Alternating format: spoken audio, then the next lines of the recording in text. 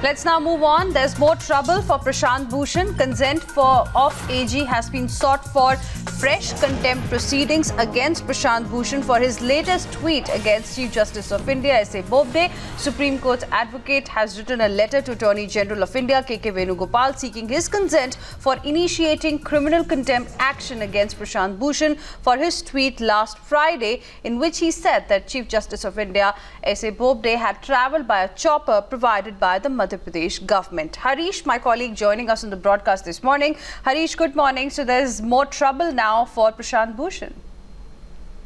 Yes, good morning, Hina. Supreme Court Advocate Sunil Kumar Singh has sought the consent of Attorney General to initiate criminal contempt proceedings against Prashant Bhushan for his tweet last Thursday that he had travelled by a chopper provided by Madhya Pradesh government to visit Kanha National Park and his hometown at a time the bench led by him was hearing a case on which the fate of the BJP government in the state hinged. That case, in fact, pertained to the disqualification initiated against some MLAs.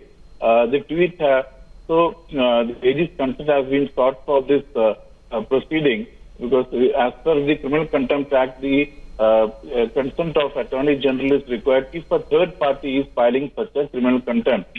It is, but legal experts have said that as per protocol, Chief Justice or any judge was entitled to a chopper, a car, or even he can even stay in a government guest house and other special facilities in view of his constitutional status.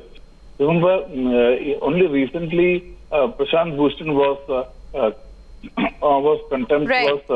convicted for contempt for a similar tweet against Chief Justice Bobde for using for his picture with the Harley Davidson bike.